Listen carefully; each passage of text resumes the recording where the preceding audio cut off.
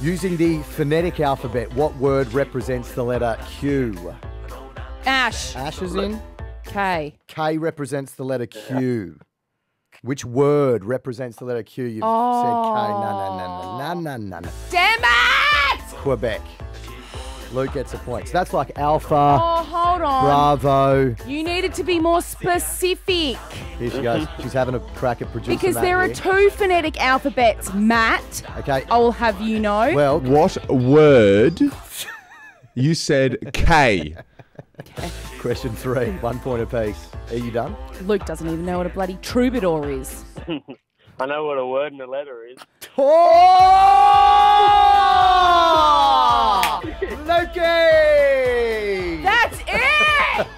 Get up with Gawndy and Ash Pollard. Weekdays from 6 on the Central Coast's Hit 101.3.